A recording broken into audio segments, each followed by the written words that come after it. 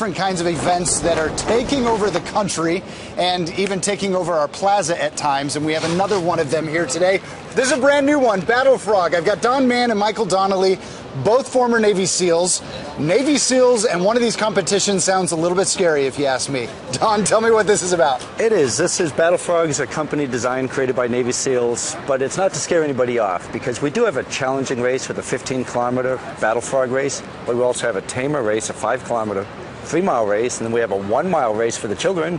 And we even have a tadpole dash, 400 yards for the small children who run through it holding the mother's or father's hand. All right, a lot of these other ones are just for that elite athlete, but you're saying this is an entire family event. For the whole family. All right, so Michael, tell me what is different about this event than some of the other ones that are out there. Well, we've got a great demonstration that we bring in a helo, bring in a group of SEALs that come in and show you how we infiltrate, how we take down a target. And plus we're there to motivate. We have SEALs on the ground the entire race where we're helping people get over obstacles and motivate them to get through obstacles and finish the race. Very cool. And some of this money, the proceeds, go to different charities, Don. We do support SEAL charities. We support the Navy SEAL Foundation, the Foundation for Navy SEAL Veterans, and the Navy SEAL Museum. And we give our profits. We give profits to these three charities, and these charities support us as well.